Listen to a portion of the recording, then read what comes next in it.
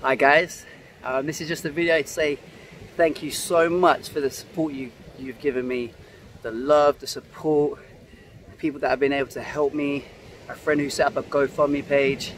So my situation was, I'm here in Phuket. I've been here for some months and I booked my flight back home to London, the first available one, July 7th. It's now the 6th of July, and last week I got told that it had been cancelled. The airline offered me a refund and they said it will take up to several months. So I was like, okay, that's all the money I've had. This is the reason why I'm coming back.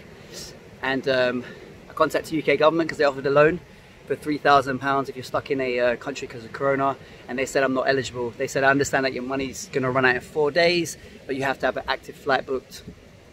After asking me loads of questions before, they basically didn't want to give me anything. They acknowledged that I run out of food in 4 days, and they said they can't help me. So my friends, people some people that don't even know me, they have just helped me out. They've given me money to be able to eat, to be able to pay rent. So this video is just to say thank you so much for all you guys. It's unbelievable, the support and the love I've had in this time.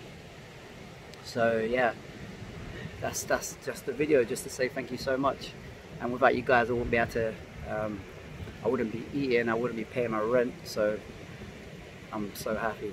I'm just gonna keep watching the flights, chasing the airline and get the money back, watching the flights to make sure that no other flights are getting cancelled, and that's it.